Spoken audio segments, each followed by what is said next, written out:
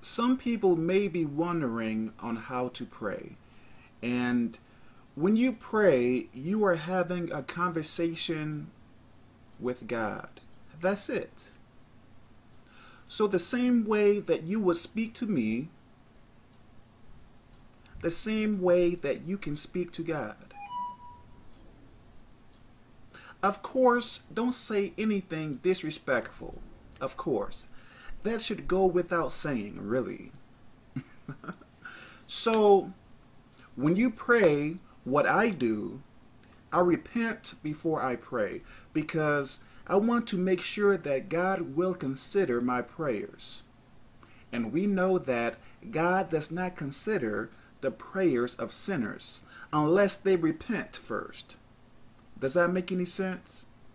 So even if you believe that you did everything correct, even if you've been serving God for 1,000 years, still repent before you pray because you never know, you may have done or said something that was wrong.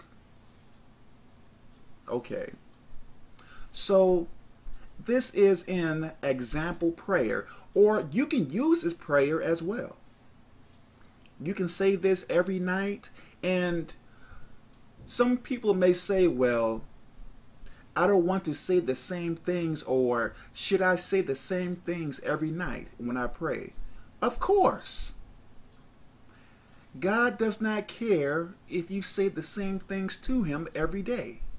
He is not human. Maybe if you come to me and say the same things to me every day, I will be like, hey,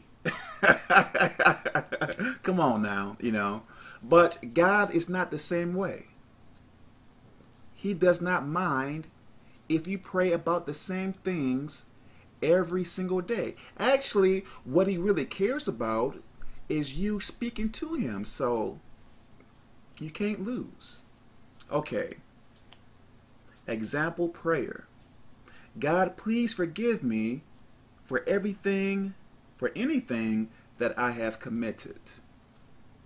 So first you repent. That is repentance. Okay. Here goes the prayer. God, thank you for everything that you have done for me. Thank you for everything that you will do for me. Help me become a better, obedient servant to you. Take away everything that is keeping me away from you. Protect me while I am asleep and awake. Protect my family, friends, and associates. If they are not obedient to you, intervene more in their life. Constantly give them thoughts of you. Let them feel ashamed for not serving you. Give them the desire to pray and read the Bible. Get them to repent every day. In the Bible, it says that you can make hearts hard.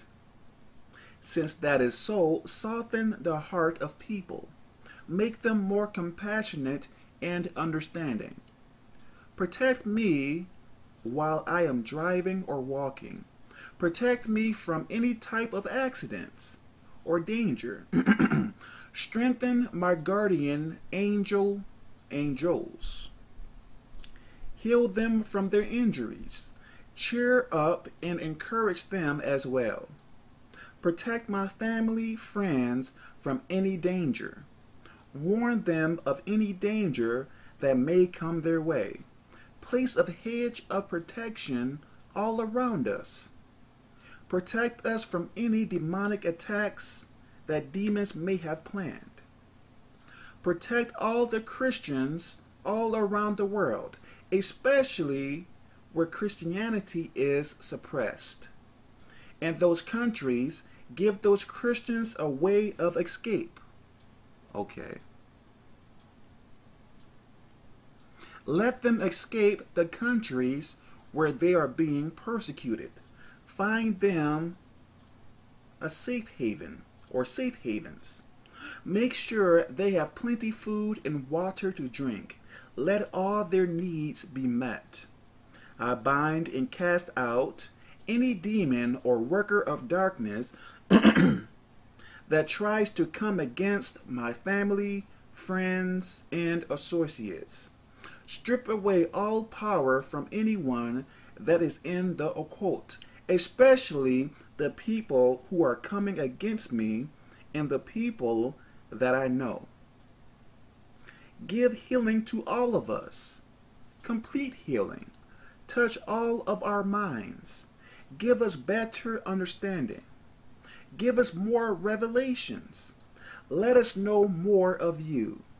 Let us not be in ignorance. So this is just an example prayer here, and you can add to it. You can do your own style, whatever. So you can use this. So this is how you pray. Okay, God bless.